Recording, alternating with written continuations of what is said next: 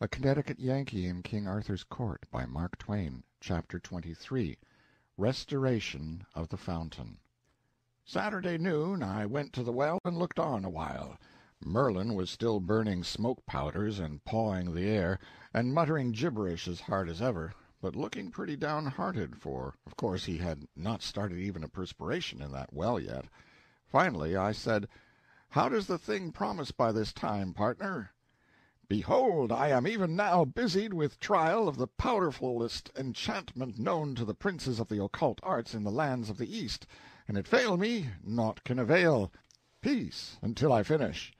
He raised a smoke this time that darkened all the region, and must have made matters uncomfortable for the hermits, for the wind was their way, and it rolled down over their dens in a dense and billowy fog. He poured out volumes of speech to match, and contorted his body and sawed the air with his hands in a most extraordinary way. At the end of 20 minutes he dropped down panting, and about exhausted. Now arrived the abbot and several hundred monks and nuns, and behind them a multitude of pilgrims and a couple of acres of foundlings, all drawn by the prodigious smoke, and all in a grand state of excitement.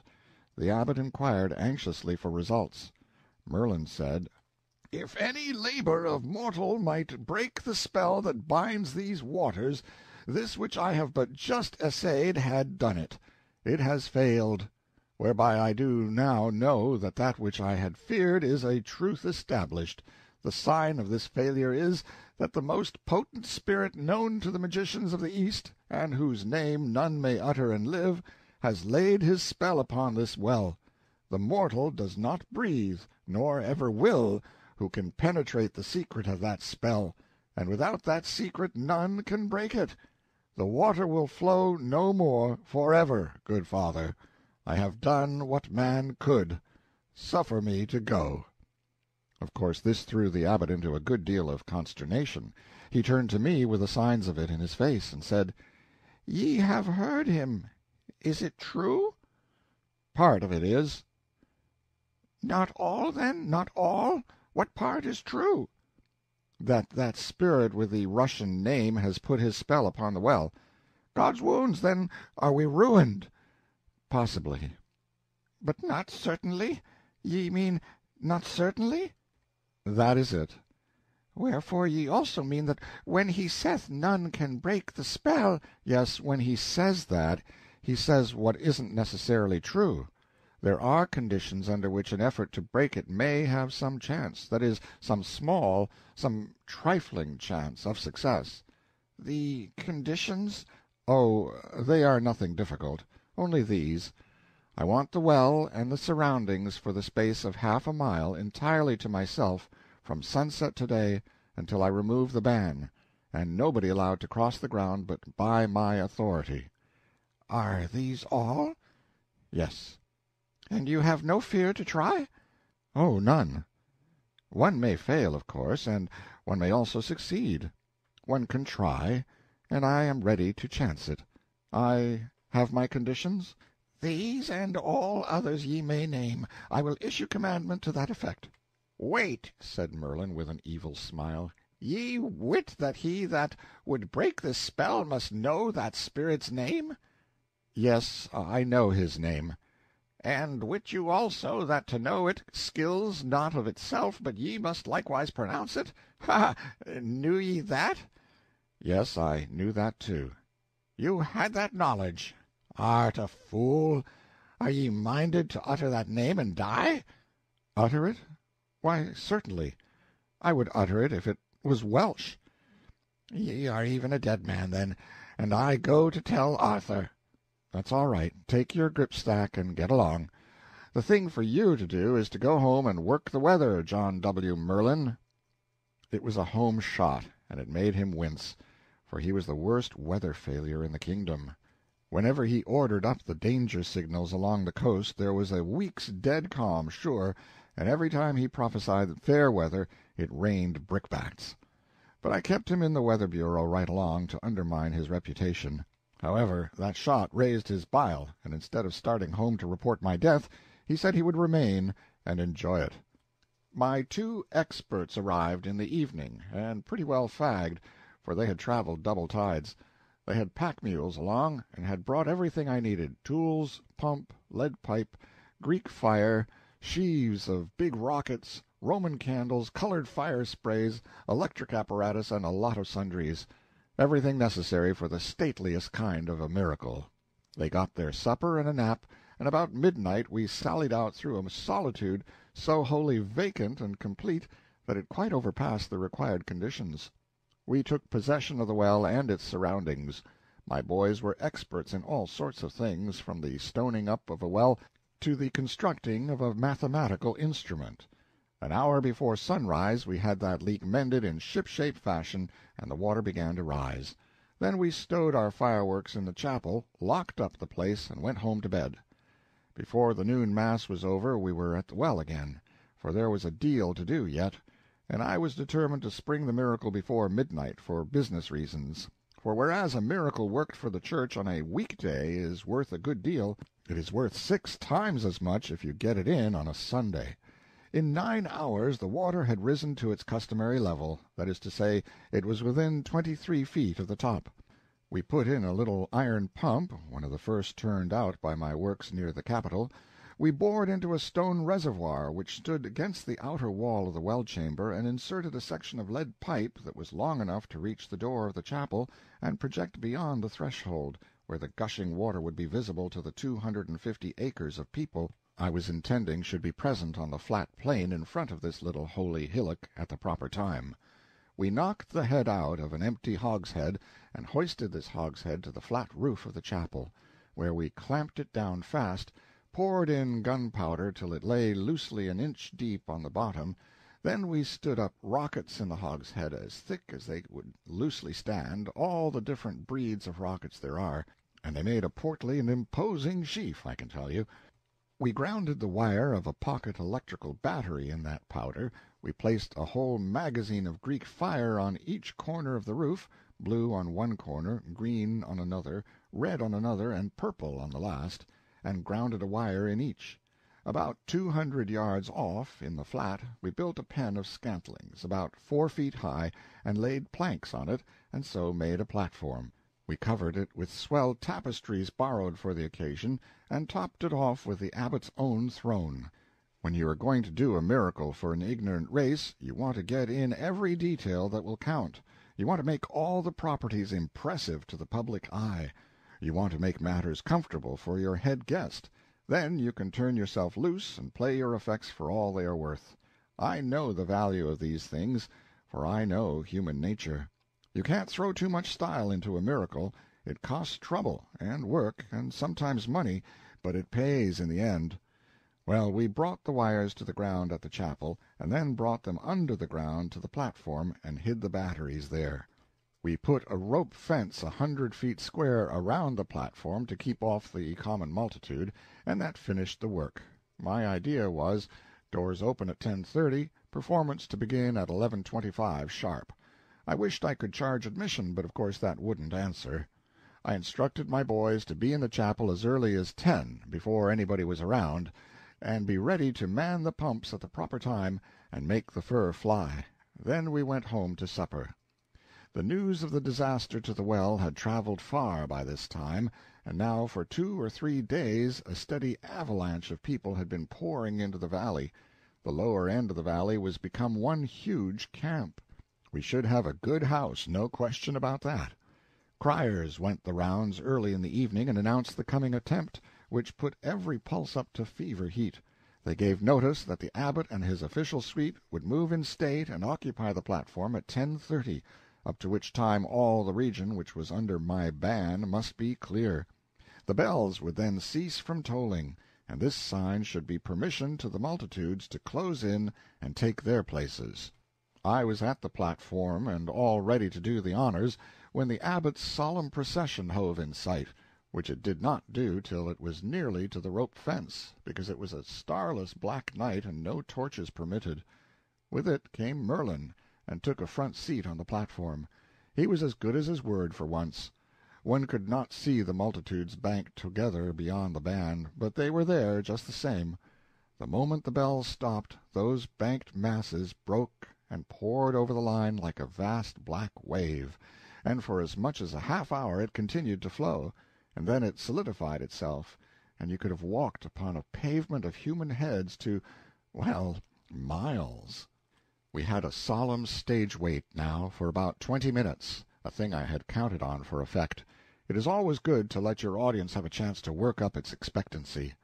At length, out of the silence, a noble Latin chant, men's voices, broke and swelled up and rolled away into the night, a majestic tide of melody. I had put that up, too, and it was one of the best effects I ever invented. When it was finished, I stood up on the platform and extended my hands abroad for 2 minutes with my face uplifted. That always produces a dead hush, and then slowly pronounced this ghastly word with a kind of awfulness which caused hundreds to tremble and many women to faint. Konstantinopolanischer Dudelsack's Pfeifenmachers Gesellschaft. Just as I was moaning out the closing hunks of that word, I touched off one of my electric connections, and all that murky world of people stood revealed in a hideous blue glare. It was immense, that effect. Lots of people shrieked. Women curled up and quit in every direction. Foundlings collapsed by platoons. The abbot and the monks crossed themselves nimbly, and their lips fluttered with agitated prayers. Merlin held his grip, but he was astonished clear down to his corns. He had never seen anything to begin with that before. Now was the time to pile in the effects. I lifted my hands and groaned out this word, as it were in agony. Nihilisten, Dynamite, Theater, Scheikskens, Sprankens, Astendens, Versagungen, and turned on the red fire. You should have heard that Atlantic of people moan and howl when that crimson hell joined the blue.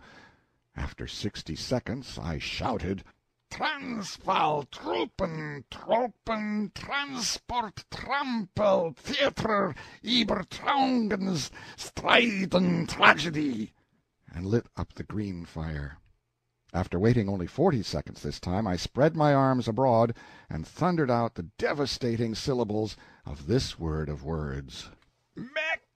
Mussel, Mannen, Massen, Menschen, Mörder, Mohren, Mütter, Mor, Monumentum Macher, and whirled on the purple glare. There they were, all going at once, red, blue, green, purple.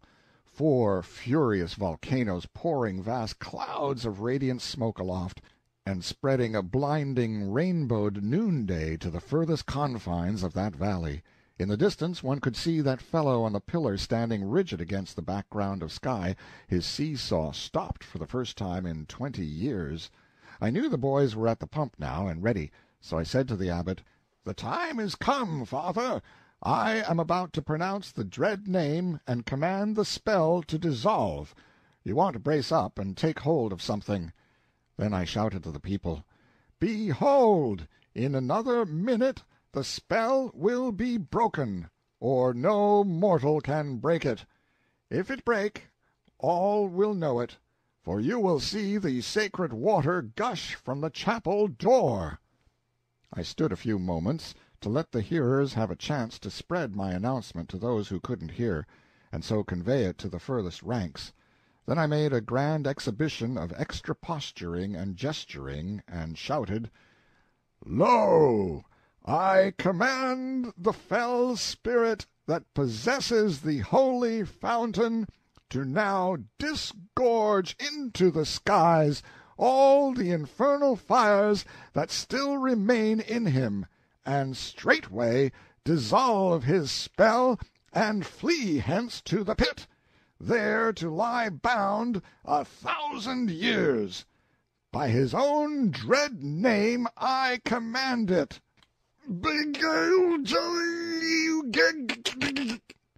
Then I touched off the hogshead of rockets, and a vast fountain of dazzling lances of fire vomited itself toward the zenith with a hissing rush, and burst in mid-sky into a storm of flashing jewels. One mighty groan of terror started up from the massed people, then suddenly broke into a wild hosanna of joy, for there, fair and plain in the uncanny glare, they saw the freed water leaping forth. The old abbot could not speak a word, for tears and the choking in his throat. Without utterance of any sort, he folded me in his arms and mashed me. It was more eloquent than speech. And harder to get over, too, in a country where there were really no doctors that were worth a damaged nickel. You should have seen those acres of people throw themselves down in that water and kiss it, and pet it, and fondle it, and talk to it as if it were alive, and welcome it back with the dear names they gave their darlings, just as if it had been a friend who was long gone away and lost and was come home again. Yes, it was pretty to see, and made me think more of them than I had done before. I sent Merlin home on a shutter. He had caved in and gone down like a landslide when I pronounced that fearful name, and had never come to since. He never had heard that name before, neither had I, but to him it was the right one. Any jumble would have been the right one. He admitted afterward that the spirit's own mother could not have pronounced that name better than I did. He never could understand how I survived it, and I didn't tell him. It is only young magicians that give away a secret like that. Merlin spent 3 months working enchantments to try to find out the deep trick of how to pronounce that name and outlive it. But he didn't arrive. When I started to the chapel, the populace uncovered and fell back reverently to make a wide way for me, as if I had been some kind of a superior being. And I was. I was aware of that. I took along a night shift of monks and taught them the mystery of the pump, and set them to work, for it was plain that a good part of the people out there were going to sit up with the water all night. Consequently, it was but right that they should have all they wanted of it. To those monks that pump was a good deal of a miracle itself, and they were full of wonder over it, and of admiration, too, of the exceeding effectiveness of its performance. It was a great night, an immense night. There was reputation in it. I could hardly get to sleep for glorying over it. End of chapter 23.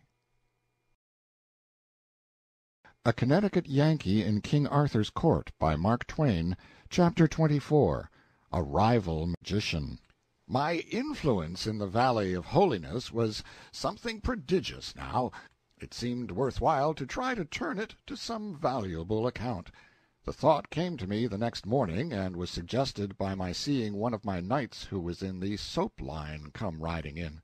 According to history, the monks of this place 2 centuries before had been worldly minded enough to want to wash. It might be that there was a leaven of this unrighteousness still remaining. So I sounded a brother, "Wouldn't you like a bath?" He shuddered at the thought of the peril of it to the well, but he said with feeling, "One needs not to ask that of a poor body who has not known that blessed refreshment sith that he was a boy. Would God I might wash me! But it may not be, fair sir, tempt me not, it is forbidden." And then he sighed in such a sorrowful way that I was resolved he should have at least 1 layer of his real estate removed, if it sized up my whole influence and bankrupted the pile. So I went to the abbot and asked for a permit for this brother. He blenched at the idea. I don't mean that you could see him blench, for of course you couldn't see it without you scraped him, and I didn't care enough about it to scrape him, but I knew the blench was there just the same, and within a book's cover's thickness of the surface, too, blenched and trembled. He said, "Son, ask aught else thou wilt, and it is thine, and freely granted out of a grateful heart, but this, oh, this! Would you drive away the blessed water again?" "No, father, I will not drive it away. I have mysterious knowledge which teaches me that there was an error that other time when it was thought the institution of the bath banished the fountain." A large interest began to show up in the old man's face. "My knowledge informs me that the bath was innocent of that misfortune, which was caused by quite another sort of sin." "These are brave words, but right welcome, if they be true." "They are true indeed. Let me build the bath again, father. Let me build it again, and the fountain shall flow forever." "You promise this? You promise this? Say the word. Say you promise it." "I do promise it." "Then will I have the first bath myself. Go, get ye to your work. Tarry not, but go." I and my boys were at work straight off. The ruins of the old bath were there yet in the basement of the monastery, not a stone missing. They had been left just so all these lifetimes, and avoided with a pious fear, as things accursed. In 2 days we had it all done and the water in, a spacious pool of clear, pure water that a body could swim in. It was running water, too. It came in and went out through the ancient pipes. The old abbot kept his word and was the first to try it. He went down black and shaky, leaving the whole black community above troubled and worried and full of bodings. But he came back white and joyful, and the game was made. Another triumph scored. It was a good campaign that we made in that Valley of Holiness, and I was very well satisfied and ready to move on now, but I struck a disappointment. I caught a heavy cold, and it started up an old lurking rheumatism of mine. Of course the rheumatism hunted up my weakest place and located itself there. This was the place where the abbot put his arms about me and mashed me, what time he was moved to testify his gratitude to me with an embrace. When at last I got out, I was a shadow. But everybody was full of attentions and kindnesses, and these brought cheer back into my life, and were the right medicine to help a convalescent swiftly up toward health and strength again. So I gained fast. Sandy was worn out with nursing, so I made up my mind to turn out and go a cruise alone, leaving her at the nunnery to rest up. My idea was to disguise myself as a free man of peasant degree and wander through the country a week or 2 on foot. This would give me a chance to eat and lodge with the lowliest and poorest class of free citizens on equal terms. There was no other way to inform myself perfectly of their everyday life and the operation of the laws upon it. If I went among them as a gentleman, there would be restraints and conventionalities which would shut me out from their private joys and troubles, and I would get no further than the outside shell. One morning I was out on a long walk to get up muscle for my trip, and had climbed the ridge which bordered the northern extremity of the valley, when I came upon an artificial opening in the face of a low precipice, and recognized it by its location as a hermitage which had often been pointed out to me from a distance as the den of a hermit of high renown for dirt and austerity. I knew he had lately been offered a situation in the great Sahara, where lions and sandflies made the hermit life peculiarly attractive and difficult, and had gone to Africa to take possession, so I thought I would look in and see how the atmosphere of this den agreed with its reputation. My surprise was great. The place was newly swept and scoured. Then there was another surprise. Back in the gloom of the cavern I heard the clink of a little bell, and then this exclamation: "Hello, Central! Is this you, Camelot? Behold, thou mayst glad thy heart, and thou hast faith to believe the wonderful, when that it cometh in an unexpected guise, and maketh itself manifest in impossible places. Here standeth in the flesh his mightiness the Boss, and with thine own ears shall ye hear him speak." Now what a radical reversal of things this was! What a jumbling together of extravagant incongruities! What a fantastic conjunction of opposites and irreconcilables! The home of the bogus miracle become the home of a real one, the den of a medieval hermit turned into a telephone office.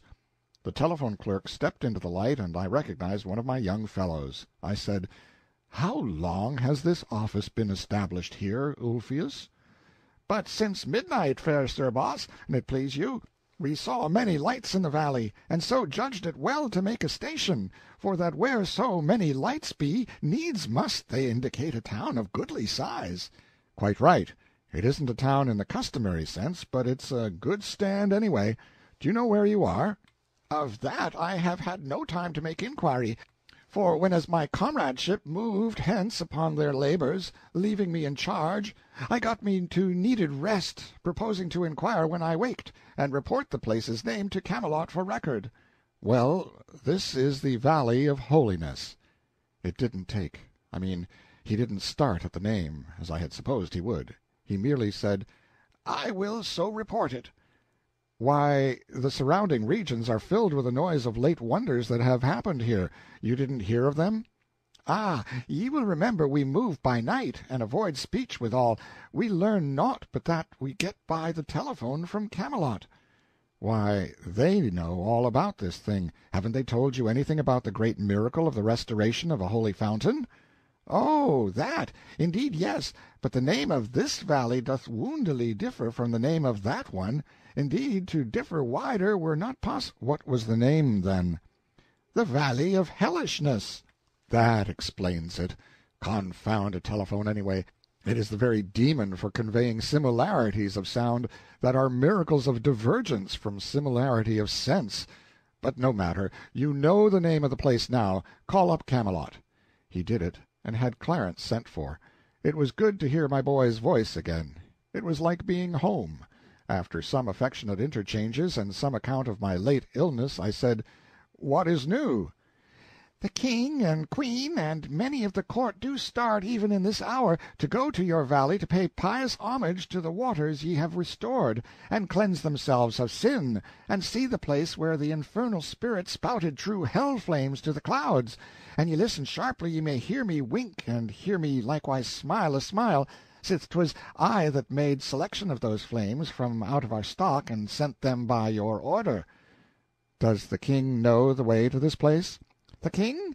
No, nor to any other in his realms, mayhap, but the lads that holp you with your miracle will be his guide, and lead the way, and appoint the places for rests at noons and sleeps at night."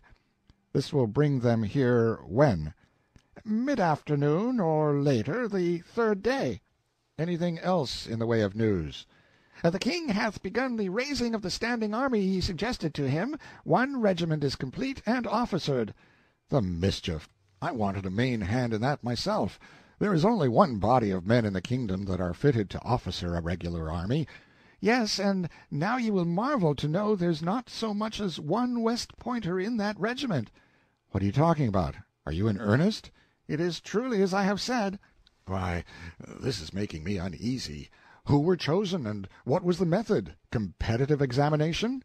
"Indeed, I know naught of the method. I but know this: these officers be all of noble family, and are born what is it you call it? Chuckleheads." "There's something wrong, Clarence." "Comfort yourself, then, for 2 candidates for lieutenancy do travel hence with the king, young nobles both, and if you but wait where you are you will hear them questioned." "That is news to the purpose. I will get one West Pointer in, anyway. Mount a man and send him to that school with a message. Let him kill horses if necessary, but he must be there before sunset tonight, and say, "There is no need. I have laid a ground wire to the school. Prithee let me connect you with it." It sounded good. In this atmosphere of telephones and lightning communication with distant regions, I was breathing the breath of life again after long suffocation. I realized then what a creepy, dull, inanimate horror this land had been to me all these years, and how I had been in such a stifled condition of mind as to have grown used to it, almost beyond the power to notice it. I gave my order to the superintendent of the academy, personally. I also asked him to bring me some paper and a fountain pen and a box or so of safety matches. I was getting tired of doing without these conveniences. I could have them now, as I wasn't going to wear armor any more at present, and therefore could get at my pockets. When I got back to the monastery, I found a thing of interest going on. The abbot and his monks were assembled in the great hall, observing with childish wonder and faith the performances of a new magician, a fresh arrival. His dress was the extreme of the fantastic, as showy and foolish as the sort of thing an Indian medicine-man wears. He was mowing and mumbling and gesticulating and drawing mystical figures in the air and on the floor, the regular thing, you know. He was a celebrity from Asia, so he said, and that was enough. That sort of evidence was as good as gold and passed current everywhere. How easy and cheap it was to be a great magician on this fellow's terms.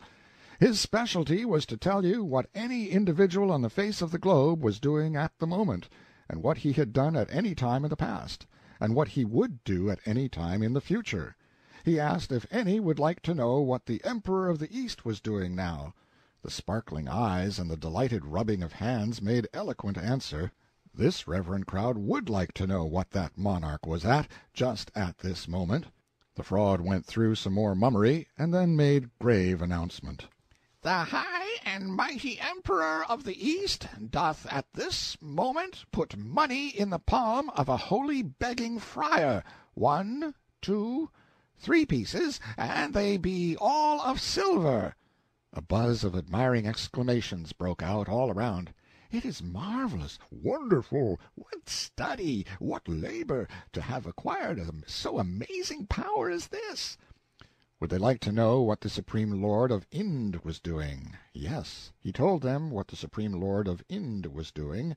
Then he told them what the Sultan of Egypt was at, also what the King of the Remote Seas was about, and so on and so on. And with each new marvel the astonishment at his accuracy rose higher and higher. They thought he must surely strike an uncertain place sometime, but no, he never had to hesitate. He always knew, and always with unerring precision. I saw that if this thing went on I should lose my supremacy. This fellow would capture my following. I should be left out in the cold. I must put a cog in his wheel, and do it right away, too. I said, "If I may ask, I should very greatly like to know what a certain person is doing." "Speak, and freely I will tell you." "It will be difficult, perhaps impossible." "My art knows not the word. The more difficult it is, the more certainly will I reveal it to you." You see, I was working up the interest. It was getting pretty high, too. You could see that by the craning necks all around, and the half-suspended breathing. So now I climaxed it. "If you make no mistake, if you tell me truly what I want to know, I will give you 200 silver pennies." "The fortune is mine. I will tell you what you would know." "Then tell me what I am doing with my right hand." "Ah!" There was a general gasp of surprise.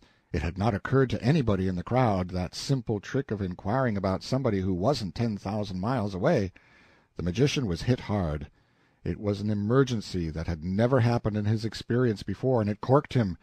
He didn't know how to meet it. He looked stunned, confused. He couldn't say a word. "Come," I said, "what are you waiting for? Is it possible you can answer up right off and tell what anybody on the other side of the earth is doing, and yet can't tell what a person is doing who isn't 3 yards from you? Persons behind me know what I am doing with my right hand. They will endorse you if you tell correctly." He was still dumb. "Very well, I'll tell you why you don't speak up and tell. It is because you don't know. You, a magician. Good friends, this tramp is a mere fraud and liar." This distressed the monks and terrified them. They were not used to hearing these awful beings called names, and they did not know what might be the consequence. There was a dead silence now. Superstitious bodings were in every mind. The magician began to pull his wits together, and when he presently smiled an easy, nonchalant smile, it spread a mighty relief around, for it indicated that his mood was not destructive. He said, "It hath struck me speechless, the frivolity of this person's speech. Let all know, if perchance there be any who know it not, that enchanters of my degree deign not to concern themselves with the doings of any but kings, princes, emperors, them that be born in the purple, and them only. Had ye asked me what Arthur the great king is doing, it were another matter, and I had told ye, but the doings of a subject interest me not." "Oh, I misunderstood you. I thought you said anybody, and so I supposed anybody included, well, anybody, that is, everybody." "It doth anybody that is of lofty birth, and the better if he be royal." "That it beseemeth might be well," said the abbot, who saw his opportunity to smooth things and avert disaster, "for it were not likely that so wonderful a gift as this would be conferred for the revelation of the concerns of lesser beings than such as be born near to the summits of greatness. Our Arthur the king—" "Would you know of him?" broke in the enchanter. "Most gladly, yea, and gratefully." Everybody was full of awe and interest again, right away, the incorrigible idiots. They watched the incantations absorbingly, and looked at me with a "There, now, what can you say to that?" air, when the announcement came, "The king is weary with the chase, and lieth in his palace these 2 hours sleeping a dreamless sleep." "God's benison upon him!" said the abbot, and crossed himself. "May that sleep be to the refreshment of his body and his soul." "And so it might be if he were sleeping," I said, "but the king is not sleeping, the king rides." Here was trouble again, a conflict of authority. Nobody knew which of us to believe. I still had some reputation left. The magician's scorn was stirred, and he said, "Lo, I have seen many wonderful soothsayers and prophets and magicians in my life days, but none before that could sit idle and see to the heart of things with never an incantation to help. You have lived in the woods and lost much by it. I use incantations myself, as this good brotherhood are aware, but only on occasions of moment. When it comes to sarcasming, I reckon I know how to keep my end up. That jab made this fellow squirm. The abbot inquired after the queen and the court, and got this information: "They be all on sleep, being overcome by fatigue, like as to the king." I said, "That is merely another lie. Half of them are about their amusements. The queen and the other half are not sleeping, they ride. Now perhaps you can spread yourself a little, and tell us where the king and queen and all that are this moment riding with them are going." "They sleep now, as I said, but on the morrow they will ride, for they go a journey toward the sea." "And where will they be the day after tomorrow at vespers?" "Far to the north of Camelot, and half their journey will be done." "That is another lie, by the space of 150 miles. Their journey will not be merely half done, it will be all done, and they will be here in this valley." That was a noble shot. It set the abbot and the monks in a whirl of excitement, and it rocked the enchanter to his base. I followed the thing right up. "If the king does not arrive, I will have myself ridden on a rail. If he does, I will ride you on a rail instead." Next day I went up to the telephone office, and found that the king had passed through 2 towns that were on the line. I spotted his progress on the succeeding day in the same way. I kept these matters to myself. The 3rd day's reports showed that if he kept up his gait he would arrive by 4 in the afternoon.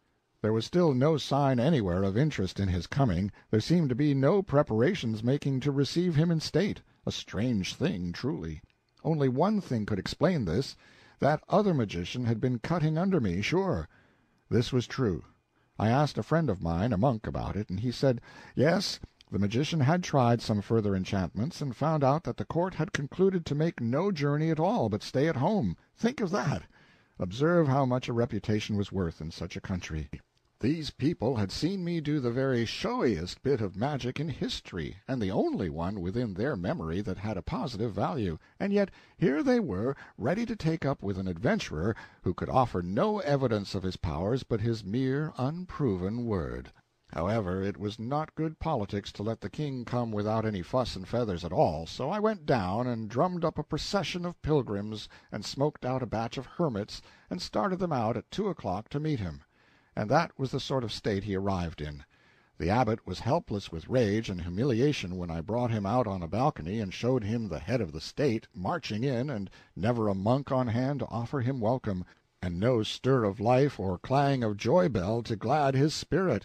He took one look and then flew to rouse out his forces. The next minute the bells were dinning furiously, and the various buildings were vomiting monks and nuns who went swarming in a rush toward the coming procession, and with them went that magician, and he was on a rail, too, by the abbot's order, and his reputation was in the mud, and mine was in the sky again.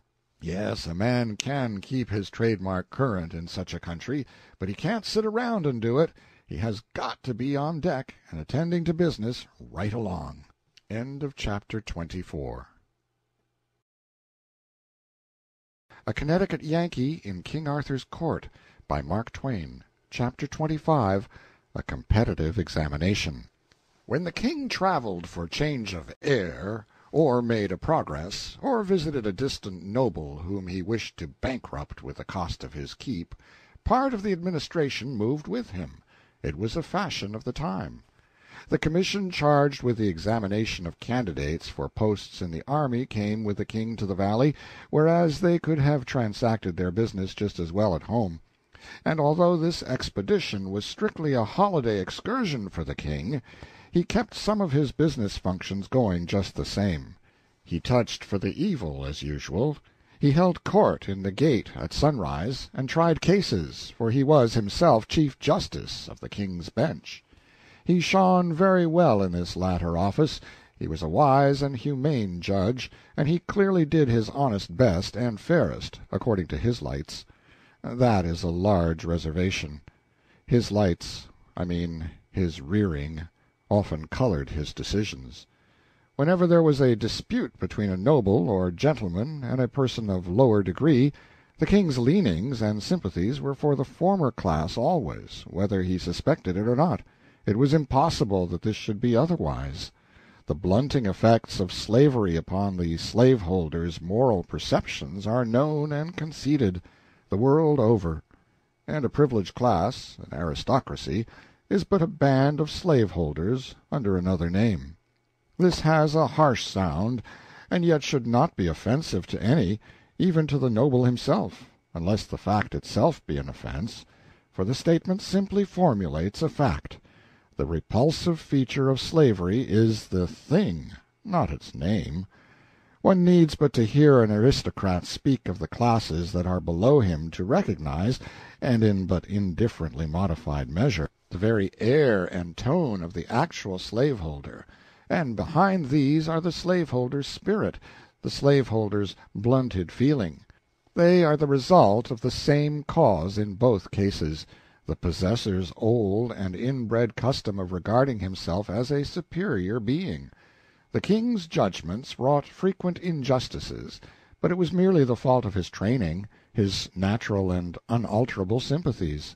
He was as unfitted for a judgeship as would be the average mother for the position of milk distributor to starving children in famine time. Her own children would fare a shade better than the rest. One very curious case came before the king. A young girl, an orphan, who had a considerable estate, married a fine young fellow who had nothing. The girl's property was within a seigneury held by the church. The bishop of the diocese, an arrogant scion of the great nobility, claimed the girl's estate on the ground that she had married privately, and thus had cheated the church out of one of its rights as lord of the seigneury, the one heretofore referred to as le droit du seigneur. The penalty of refusal or avoidance was confiscation. The girl's defense was that the lordship of the seigneury was vested in the bishop, and the particular right here involved was not transferable, but must be exercised by the lord himself or stand vacated, and that an older law of the church itself strictly barred the bishop from exercising it. It was a very odd case indeed. It reminded me of something I had read in my youth about the ingenious way in which the aldermen of London raised the money that built the Mansion House. A person who had not taken the sacrament according to the Anglican rite could not stand as a candidate for sheriff of London. Thus dissenters were ineligible. They could not run if asked. They could not serve if elected.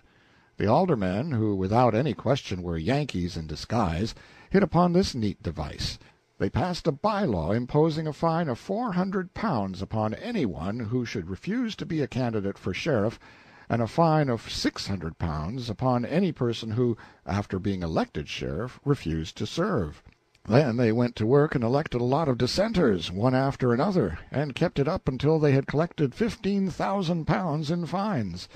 And there stands the stately Mansion House to this day, to keep the blushing citizen in mind of a long past and lamented day when a band of Yankees slipped into London and played games of the sort that has given their race a unique and shady reputation among all truly good and holy peoples that be in the earth. The girl's case seemed strong to me. The bishop's case was just as strong. I did not see how the king was going to get out of this hole. But he got out. I append his decision. Truly, I find small difficulty here, the matter being even a child's affair for simpleness. And the young bride had conveyed notice, as in duty bound, to her feudal lord and proper master and protector, the bishop, she had suffered no loss, for the said bishop could have got a dispensation making him, for temporary conveniency, eligible to the exercise of his said right, and thus would she have kept all she had. Whereas failing in her first duty, she hath by that failure failed in all, for whoso, clinging to a rope, severeth it above his hands, must fall, it being no defence to claim that the rest of the rope is sound, neither any deliverance from his peril as he shall find. Pardy, the woman's case is rotten at the source.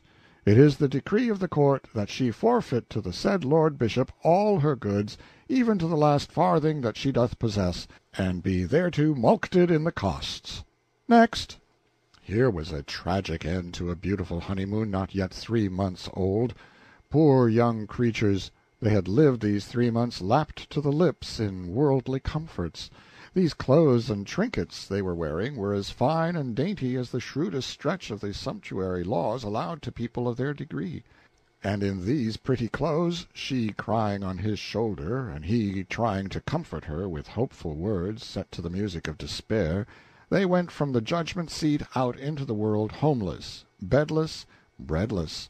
Why, the very beggars by the roadsides were not so poor as they. Well, the king was out of the hole, and on terms satisfactory to the Church and the rest of the aristocracy, no doubt.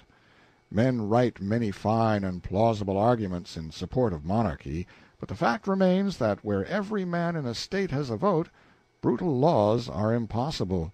Arthur's people were, of course, poor material for a republic, because they had been debased so long by monarchy. And yet even they would have been intelligent enough to make short work of that law which the king had just been administering, if it had been submitted to their full and free vote.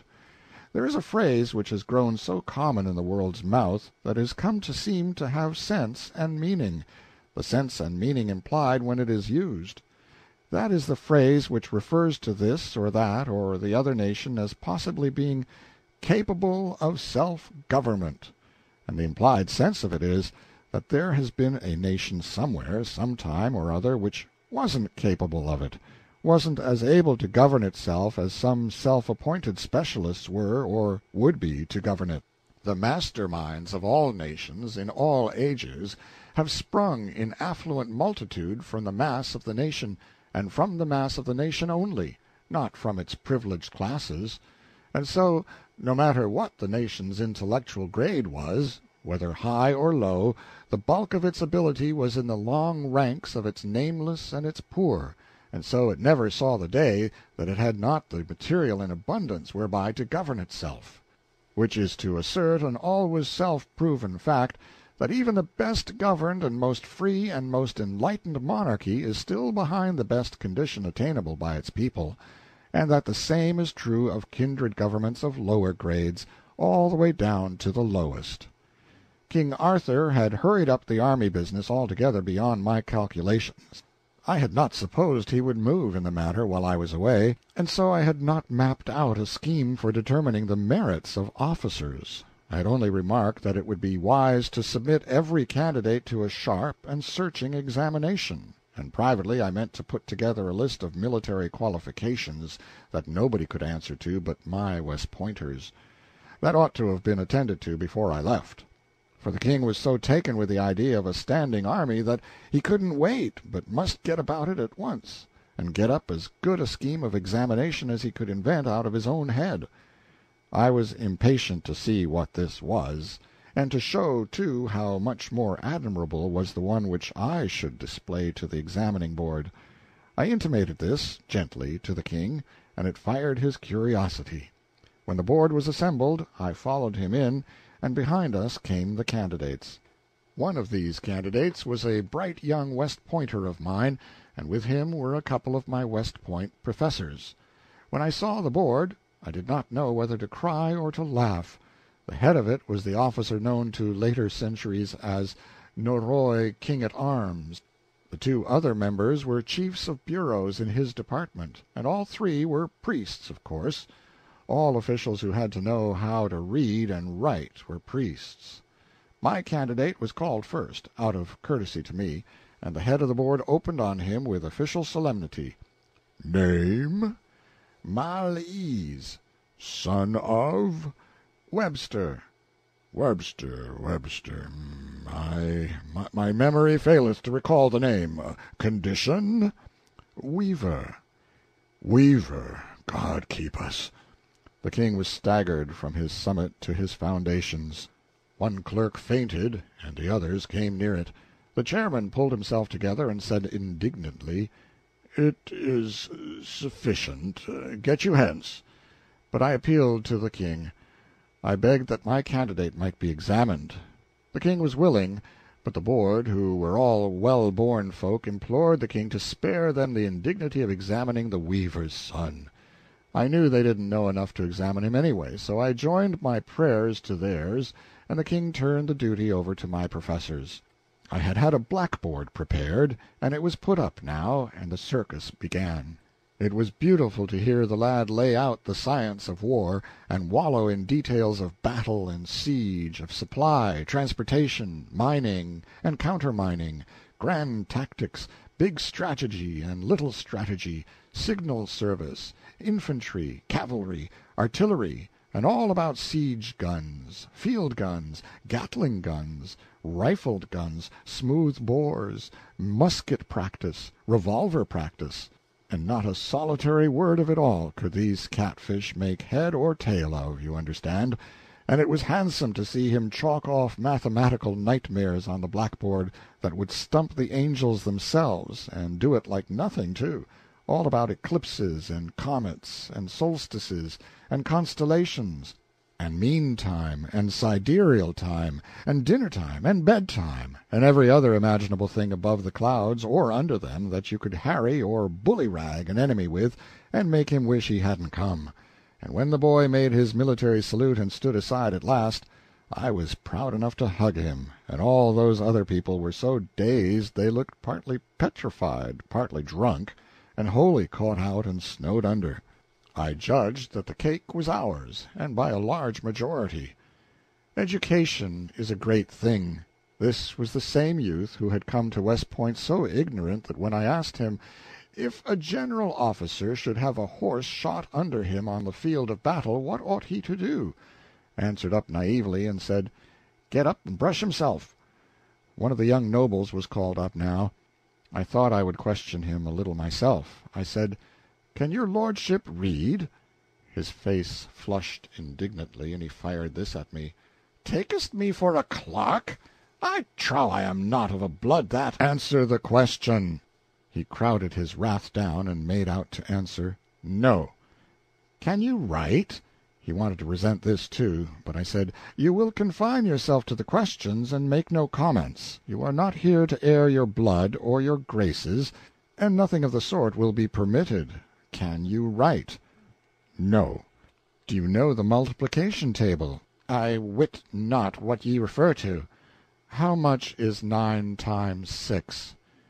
"It is a mystery that is hidden from me by reason that the emergency requiring the fathoming of it hath not in my life-days occurred, and so, not having no need to know this thing, I abide barren of the knowledge."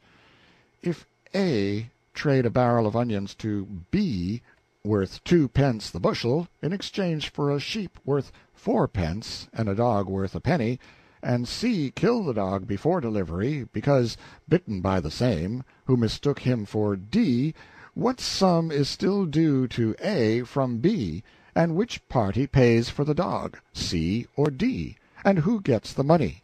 If A, is the penny sufficient, or may he claim consequential damages in the form of additional money to represent the possible profit which might have inured from the dog, and classifiable as earned increment, that is to say, usufruct? Verily, in the all-wise and unknowable providence of God, who moveth in mysterious ways his wonders to perform, have I never heard the fellow to this question for confusion of the mind and congestion of the ducts of thought. Wherefore I beseech you, let the dog and the onions and these people of the strange and godless names work out their several salvations from their piteous and wonderful difficulties without help of mine, for indeed their trouble is sufficient as it is, whereas an I tried to help, I should but damage their cause the more, and yet mayhap not live myself to see the dissolution wrought. What do you know of the laws of attraction and gravitation? If there be such, mayhap his grace the king did promulgate them, whilst that I lay sick about the beginning of the year, and thereby failed to hear his proclamation. What do you know of the science of optics? I know of governors of places, and seneschals of castles, and sheriffs of counties, and many like small offices and titles of honor, but him you call the science of optics I have not heard of before.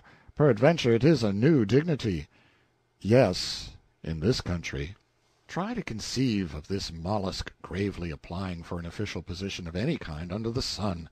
Why, he had all the earmarks of a typewriter copyist, if you leave out the disposition to contribute uninvited emendations of your grammar and punctuation. It was unaccountable that he didn't attempt a little help of that sort out of his majestic supply of incapacity for the job. But that didn't prove that he hadn't material in him for the disposition. It only proved that he wasn't a typewriter copyist yet. After nagging him a little more, I let the professors loose on him, and they turned him inside out, on the line of scientific war, and found him empty, of course. He knew somewhat about the warfare of the time, bushwhacking around for ogres, and bullfights in the tournament ring, and such things, but otherwise he was empty and useless. Then we took the other young noble in hand, and he was the first one's twin, for ignorance and incapacity. I delivered them into the hands of the chairman of the board with the comfortable consciousnus that their cake was dough. They were examined in the previous order of precedence. "Name, so you please?" "Pertipole, son of Sir Pertipole, Baron of Barleymash." "Grandfather?" "Also Sir Pertipole, Baron of Barleymash." "Great-grandfather?" "The same name and title." "Great-great-grandfather?" "We had none, worshipful sir, the line failing before it had reached so far back." "It mattereth not. It is a good 4 generations, and fulfilleth the requirements of the rule." "Fulfills what rule?" I asked. "The rule requiring 4 generations of nobility, or else the candidate is not eligible." "A man not eligible for a lieutenancy in the army unless he can prove 4 generations of noble descent?" "Even so, neither lieutenant nor any other officer may be commissioned without that qualification." "Oh, come, this is an astonishing thing. What good is such a qualification as that?" "What good? It is a hardy question, fair sir and boss, since it doth go far to impugn the wisdom of even our holy Mother Church herself." "As how?" "For that she hath established the selfsame rule regarding saints. By her law none may be canonized until he hath lain dead 4 generations." "I see, I see. It is the same thing. It is wonderful. In the one case a man lies dead alive 4 generations, mummified in ignorance and sloth, and that qualifies him to command live people, and take their weal and woe into his impotent hands. And in the other case a man lies bedded with death and worms 4 generations, and that qualifies him for office in the celestial camp. Does the King's Grace approve of this strange law?" "Why, truly, I see naught about it that is strange. All places of honor and of profit do belong, by natural right, to them that be of noble blood, and so these dignities in the army are their property, and would be so without this or any rule. The rule is but to mark a limit. Its purpose is to keep out too recent blood, which would bring into contempt these offices, and men of lofty lineage would turn their backs and scorn to take them. I were to blame an I permitted this calamity. You can permit it, and you are minded so to do, for you have the delegated authority, but that the King should do it were a most strange madness, and not comprehensible to any." "I yield. Proceed, Sir Chief of the Heralds' College." The chairman resumed as follows: "By what illustrious achievement for the honor of the throne and state did the founder of your great line lift himself to the sacred dignity of the British nobility?" "He built a brewery." "Sire, the board finds this candidate perfect in all the requirements and qualifications for military command, and doth hold his case open for decision after due examination of his competitor." The competitor came forward and proved exactly 4 generations of nobility himself, so there was a tie in military qualifications that far. He stood aside a moment, and Sir Pertipole was questioned further. "Of what condition was the wife of the founder of your line?" "She came of the highest landed gentry, yet she was not noble. She was gracious and pure and charitable, of a blameless life and character, insomuch that in these regards was she peer of the best lady in the land." "That will do. Stand down." He called up the competing lordling again, and asked, What was the rank and condition of the great-grandmother who conferred British nobility upon your great house? She was a king's leman, and did climb to that splendid eminence by her own upholden merit from the sewer where she was born. Ah, this indeed is true nobility. This is the right and perfect intermixture. The lieutenancy is yours, fair lord. Hold it not in contempt. It is the humble step which will lead to grandeurs more worthy of the splendor of an origin like to thine. I was down in the bottomless pit of humiliation. I had promised myself an easy and zenith-scouring triumph, and this was the outcome. I was almost ashamed to look my poor disappointed cadet in the face. I told him to go home and be patient. This wasn't the end. I had a private audience with the king, and made a proposition. I said it was quite right to officer that regiment with nobilities, and he couldn't have done a wiser thing. It would also be a good idea to add 500 officers to it. In fact, I had as many officers as there were nobles and relatives of nobles in the country, even if there should finally be 5 times as many officers as privates in it, and thus make it the crack regiment, the envied regiment, the king's own regiment, and entitled to fight on its own hook and in its own way, and go whither it would and come when it pleased, in time of war, and be utterly swell and independent. This would make that regiment the heart's desire of all the nobility, and they would all be satisfied and happy. Then we would make up the rest of the standing army out of commonplace materials, and officer it with nobodies, as was proper, nobodies selected on a basis of mere efficiency, and we would make this regiment toe the line, allow it no aristocratic freedom from restraint, and force it to do all the work and persistent hammering, to the end that whenever the king's own was tired and wanted to go off for a change and rummage around amongst ogres and have a good time, it could go without uneasiness, knowing that matters were in safe hands behind it, and business going to be continued at the old stand, same as usual. The king was charmed with the idea. When I noticed that, it gave me a valuable notion. I thought I saw my way out of an old and stubborn difficulty at last.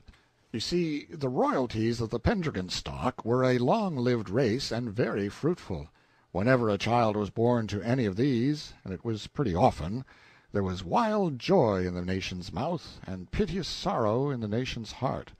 The joy was questionable, but the grief was honest, because the event meant another call for a royal grant. Long was the list of these royalties, and they were a heavy and steadily increasing burden upon the treasury and a menace to the crown. Yet Arthur could not believe this latter fact, and he would not listen to any of my various projects for substituting something in the place of the royal grants. If I could have persuaded him to now and then provide a support for one of these outlying scions from his own pocket, I could have made a grand to-do over it, and it would have had a good effect with the nation.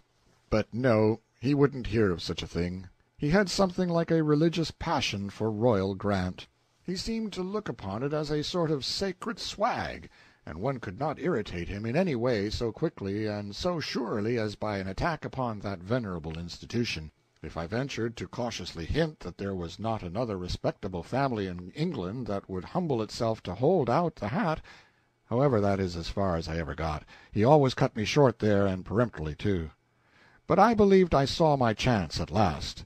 I would form this crack regiment out of officers alone, not a single private. Half of it would consist of nobles, who should fill all the places up to major general, and serve gratis and pay their own expenses, and they would be glad to do this when they should learn that the rest of the regiment would consist exclusively of princes of the blood. These princes of the blood should range in rank from lieutenant general up to field marshal, and be gorgeously salaried and equipped and fed by the state. Moreover, and this was the master stroke, it should be decreed that these princely grandees should be always addressed by a stunningly gaudy and awe-compelling title, which I would presently invent, and they only in all England should be so addressed. Finally, all princes of the blood should have free choice. Join that regiment, get that great title, and renounce the royal grant, or stay out and receive a grant. Neatest touch of all, unborn but imminent princes of the blood could be born into the regiment, and start fair, with good wages and a permanent situation, upon due notice from the parents. All the boys would join, I was sure of that. So all existing grants would be relinquished. That the newly born would always join was equally certain. Within 60 days that quaint and bizarre anomaly, the royal grant, would cease to be a living fact and take its place among the curiosities of the past. End of chapter 25. A Connecticut Yankee in King Arthur's Court by Mark Twain. Chapter 26. The First Newspaper. When I told the king I was going out disguised as a petty freeman to scour the country and familiarize myself with the humbler life of the people, he was all afire with the novelty of the thing in a minute, and was bound to take a chance in the adventure himself. Nothing should stop him. He would drop everything and go along. It was the prettiest idea he had run across for many a day. He wanted to glide out the back way and start at once, but I showed him that that wouldn't answer. You see, he was billed for the king's evil, to touch for it, I mean, and it wouldn't be right to disappoint the house, and it wouldn't make a delay worth considering, anyway. It was only a one-night stand, and I thought he ought to tell the queen he was going away. He clouded up at that, and looked sad. I was sorry I'd spoken, especially when he said mournfully, "Thou forgettest that Launcelot is here, and where Launcelot is, she noteth not the going forth of the king, nor what day he returneth." Of course I changed the subject. Yes, Guinevere was beautiful, it is true, but take her all around, she was pretty slack. I never meddled in these matters. They weren't my affair, but I did hate to see the way things were going on, and I don't mind saying that much. Many's the time she had asked me, "Sir Boss, hast seen Sir Launcelot about?" But if ever she went fretting around for the king, I didn't happen to be around at the time. There was a very good layout for the king's evil business, very tidy and creditable. The king sat under a canopy of state. About him were clustered a large body of the clergy in full canonicals. Conspicuous, both for location and personal outfit, stood Marinell, a hermit of the quack-doctor species, to introduce the sick. All abroad over the spacious floor, and clear down to the doors, in a thick jumble, lay or sat the scrofulous, under a strong light. It was as good as a tableau. In fact, it had all the look of being gotten up for that, though it wasn't. There were 800 sick people present. The work was slow. It lacked the interest of novelty for me, because I had seen the ceremonies before. The thing soon became tedious, but the proprieties required me to stick it out. The doctor was there for the reason that in all such crowds there were many people who only imagined something was the matter with them, and many who were consciously sound, but wanted the immortal honor of fleshly contact with a king, and yet others who pretended to illness in order to get the piece of coin that went with the touch. Up to this time this coin had been a wee little gold piece worth about a third of a dollar. When you consider how much that amount of money would buy, in that age and country, and how usual it was to be scrofulous when not dead, you would understand that the annual king's evil appropriation was just the river and harbor bill of that government for the grip it took on the treasury and the chance it afforded for skinning the surplus. So I had privately concluded to touch the treasury itself for the king's evil. I covered 6/7 of the appropriation into the treasury a week before starting from Camelot on my adventures, and ordered that the other seventh be inflated into 5-cent nickels and delivered into the hands of the head clerk of the king's evil department, a nickel to take the place of each gold coin, you see, and do its work for it. It might strain the nickel some, but I judged it could stand it. As a rule I do not approve of watering stock, but I considered it square enough in this case, for it was just a gift, anyway. Of course you can water a gift as much as you want to, and I generally do.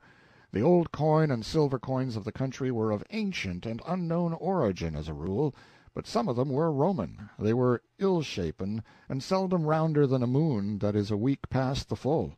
They were hammered, not minted, and they were so worn with use that the devices upon them were as illegible as blisters, and looked like them. I judged that a sharp, bright new nickel, with a first-rate likeness of the king on one side of it, and Guinevere on the other, and a blooming pious motto, would take the tuck out of scrofula as handy as a nobler coin, and please the scrofulous fancy more. And I was right. This batch was the first it was tried on, and it worked to a charm. The saving in expense was a notable economy. You will see that by these figures. We touched a trifle over 700 of the 800 patients. At former rates this would have cost the government about $240. At the new rate we pulled through for about $35, thus saving upwards of $200 at one swoop. To appreciate the full magnitude of this stroke, consider these other figures. The annual expenses of a national government amount to the equivalent of a contribution of 3 days' average wages of every individual of the population, counting every individual as if he were a man. If you take a nation of 60 million, where average wages are $2 per day, 3 days' wages taken from each individual will provide $360 million and pay the government's expenses. In my day, in my own country, this money was collected from imposts, and the citizen imagined that the foreign importer paid it, and it made him comfortable to think so, whereas in fact it was paid by the American people, and was so equally and exactly distributed among them that the annual cost to the 100 millionaire and the annual cost to the sucking child of the day laborer was precisely the same. Each paid $6. Nothing could be equaler than that, I reckon. Well, Scotland and Ireland were tributary to Arthur, and the united populations of the British Islands amounted to something less than 1 million. A mechanic's average wage was 3 cents a day, when he paid his own keep. By this rule the national government's expenses were $90,000 a year, or about $250 a day. Thus, by the substitution of nickels for gold on a king's evil day, I not only injured no one, dissatisfied no one, but pleased all concerned, and saved 4/5 of that day's national expense into the bargain, a saving which would have been the equivalent of $800,000 in my day in America. In making this substitution I had drawn upon the wisdom of a very remote source, the wisdom of my boyhood. For the true statesman does not despise any wisdom, however lowly may be its origin. In my boyhood I had always saved my pennies and contributed buttons to the foreign missionary cause. The buttons would answer the ignorant savage as well as the coin. The coin would answer me better than the buttons. All hands were happy, and nobody hurt. Marinell took the patients as they came. He examined the candidate. If he couldn't qualify, he was warmed off. If he could, he was passed along to the king. A priest pronounced the words, "They shall lay their hands on the sick, and they shall recover." Then the king stroked the ulcers while the reading continued. Finally the patient graduated and got his nickel, the king hanging it around his neck himself, and was dismissed. Would you think that that would cure? It certainly did. Any mummery will cure if the patient's faith is strong in it. Up by Astolat there was a chapel where the Virgin had once appeared to a girl who used to herd geese around there. The girl said so herself, and they built the chapel upon that spot and hung a picture in it representing the occurrence, a picture which you would think it dangerous for a sick person to approach, whereas on the contrary, thousands of the lame and the sick came and prayed before it every year and went away whole and sound, and even the well could look upon it and live. Of course, when I was told these things I did not believe them, but when I went there and saw them I had to succumb. I saw the cures effected myself, and they were real cures, and not questionable. I saw cripples whom I had seen around Camelot for years on crutches arrive and pray before that picture, and put down their crutches, and walk off without a limp. There were piles of crutches there which had been left by such people as a testimony. In other places people operated on a patient's mind without saying a word to him, and cured him.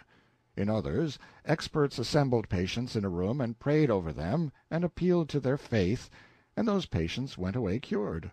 Wherever you find a king who can't cure the king's evil, you can be sure that the most valuable superstition that supports his throne, the subject's belief in the divine appointment of his sovereign, has passed away. In my youth the monarchs of England had ceased to touch for the evil, but there was no occasion for this diffidence.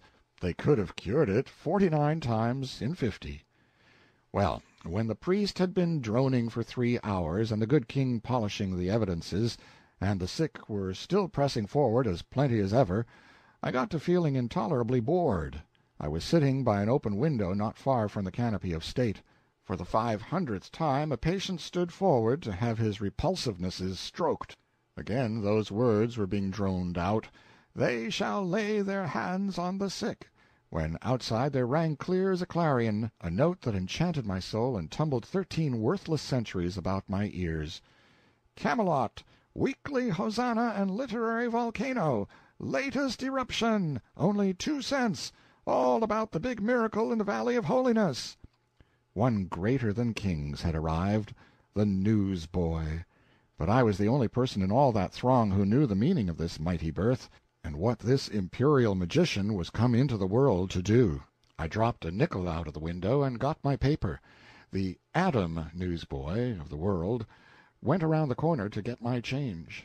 It is around the corner yet. It was delicious to see a newspaper again, yet I was conscious of a secret shock when my eye fell upon the first batch of display headlines. I had lived in a clammy atmosphere of reverence, respect, deference so long that they sent a quivery little cold wave through me. "High times in the Valley of Holiness. The water works corked. Brer Merlin works his arts, but gets left. But the boss scores on his first innings. The miraculous well uncorked amid awful outbursts of infernal fire and smoke and thunder. The buzzard roost astonished. Unparalleled rejoindings," and so on and so on. Yes, it was too loud. Once I could have enjoyed it and seen nothing out of the way about it, but now its note was discordant. It was good Arkansas journalism, but this was not Arkansas. Moreover, the next to the last line was calculated to give offense to the hermits, and perhaps lose us their advertising. Indeed, there was too lightsome a tone of flippancy all through the paper. It was plain I had undergone a considerable change without noticing it. I found myself unpleasantly affected by pert little irreverencies, which would have seemed but proper and airy graces of speech at an earlier period of my life. There was an abundance of the following breed of items, and they discomforted me. Local smoke and cinders. Sir Launcelot met up with old King Agrivance of Ireland unexpectedly last week over on the moor south of Sir Balmoral le Merveilleuse Hog's Dastur. The widow has been notified. Expedition No. 3 will start a dote the 1st of next month on a search for Sir Sagramore le Desirous. It is in command of the renowned Knight of the Red Lawns, assisted by Sir Persant of Inde, who is competent, intelligent, courteous, and in every way a brick, and further assisted by Sir Palamedes the Saracen, who is no huckleberry himself. This is no picnic. These boys mean business. The readers of the Hosanna will regret to learn that the handsome and popular Sir Charolais of Gaul, who during his 4-week stay at the Bull and Halibut, this city, has won every heart by his polished manners and elegant conversation, will pull out today for home. Give us another call, Charlie. The business end of the funeral of the late Sir Dalliance, the Duke's son of Cornwall, killed in an encounter with the giant of the knotted bludgeon last Tuesday on the borders of the Plain of Enchantment, was in the hands of the ever affable and efficient Mumble, Prince of Undertakers, than whom there exists none by whom it were a more satisfying pleasure to have the last sad offices performed. Give him a trial. The cordial thanks of the Hosanna office are due, from editor down to devil, to the ever-courteous and thoughtful Lord High Steward of the palace's third assistant vert for several saucers of ice cream, a quality calculated to make the eye of the recipients humid with gratitude. And it done it. When this administration wants to chalk up a desirable name for early promotion, the Hosanna would like a chance to suggest. The Demoiselle Irene Dewlap of South Astolat is visiting her uncle, the popular host of the Cattlemen's Boarding House, Liver Lane, this city. Young Barker, the bellows mender, is home again, and looks much improved by his vacation round-up among the outlying smithies. See his ad. Of course it was good enough journalism for a beginning. I knew that quite well, and yet it was somehow disappointing. The Court Circular pleased me better. Indeed, its simple and dignified respectfulness was a distinct refreshment to me after all those disgraceful familiarities. But even it could have been improved. Do what one may, there is no getting an air of variety into a Court Circular, I acknowledge that. There is a profound monotonousness about its facts that baffles and defeats one's sincerest efforts to make them sparkle and enthuse. The best way to manage, in fact the only sensible way, is to disguise repetitiousness of fact under variety of form. Skin your fact each time and lay on a new cuticle of words. It deceives the eye. You think it is a new fact. It gives you the idea that the court is carrying on like everything. This excites you, and you drain the whole column with a good appetite, and perhaps never notice that it's a barrel of soup made out of a single bean. Clarence's way was good. It was simple. It was dignified. It was direct and businesslike. All I say is, it was not the best way. Court Circular. On Monday the King rode in the park. On Tuesday the King rode in the park. On Wednesday the King rode in the park. On Thursday the King rode in the park. On Friday the King rode in the park. On Saturday the King rode in the park. On Sunday the King rode in the park. However, take the paper by and large, I was vastly pleased with it. Little crudities of a mechanical sort were observable here and there, but there were not enough of them to amount to anything, and it was good enough Arkansas proofreading anyhow, and better than was needed in Arthur's day and realm. As a rule, the grammar was leaky and the construction more or less lame. But I did not much mind these things. They are common defects of my own, and one mustn't criticize other people on grounds where he can't stand perpendicular himself.